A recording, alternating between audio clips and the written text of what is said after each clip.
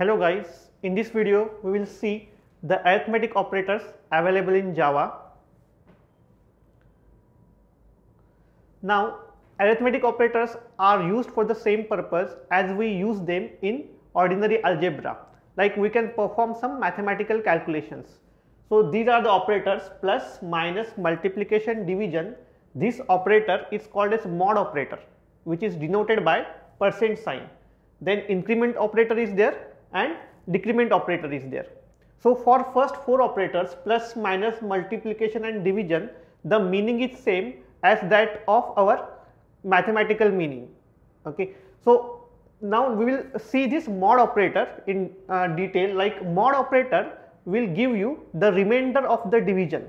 So for example, suppose I divide this 7 number by 4, then in this case the quotient will be 1 and I will get remainder as 3. So quotient is given by this division operator and remainder is given by the mod operator. So if I say 7 mod 4, then it will give me the answer 3. Then increment operator is there and decrement operator is there. Now increment operator will increment the value of the integer by 1 and decrement operator will decrement the value of integer by 1.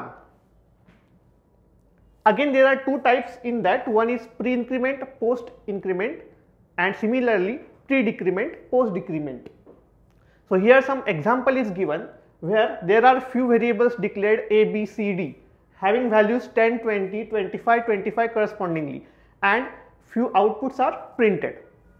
So you can easily calculate the outputs for A plus B, A minus B, A multiplication, division. For B mod A, what will be the output? B is 20, A is 10. So B mod A will give me the remainder of 20 divided by 10, which will be 0. So this will be 0, B mod A. C mod A, C mod A, C value is 25, A value is 10. So remainder will be 5. Then A plus plus means it is post increment. So post increment means first it will print the value of the variable and then it will increment the variable. So value of A is 10. So that is printed first. So output will be 10 and after that statement the value of A will become 11. A minus minus. For A minus minus it will take the previously incremented value which is 11 and from that it will decrement. So output will be 11 but after that statement value will become 10.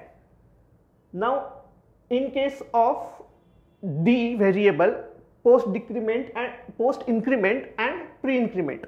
So you can calculate the value. 25 is the value of D, it will print that value and D will become 26, and again pre increment means from 26 it will increment to 27 and that value will be printed.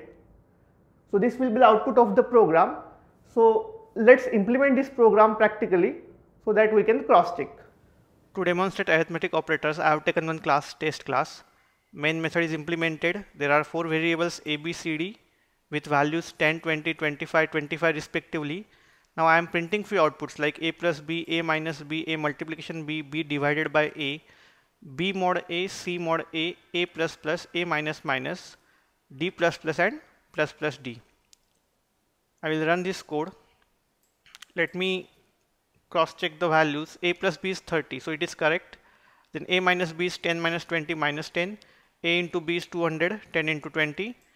B divided by A is 2, 20 by 10. B mod A is 0, 20 mod 10. If I divide 20 by 10, remainder will be 0. So B mod A will be 0. C mod A will be 5 because if I divide 25, which is C value, by 10, which is A value, remainder will be 5.